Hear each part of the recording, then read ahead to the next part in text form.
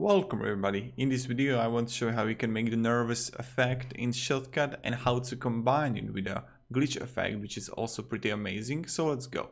First, what you want to do is click on the Shotcut and then go on the filters, click plus, and now right here, wait a second, I'll just get the mouse on the other hand, right here nervous,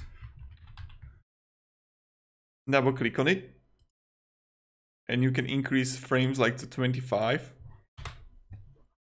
And you can see it's starting to glitch. If you go to 8 frames, it's not that glitching. But still there is a huge glitch. I love this. I love this so much. Now what you want to do is click plus again and add a glitch here. And look at this. Look at this beauty. Just look at it. Oh my god. Isn't this amazing? So this is how you can make the nervous plus glitch effect for Shotcut.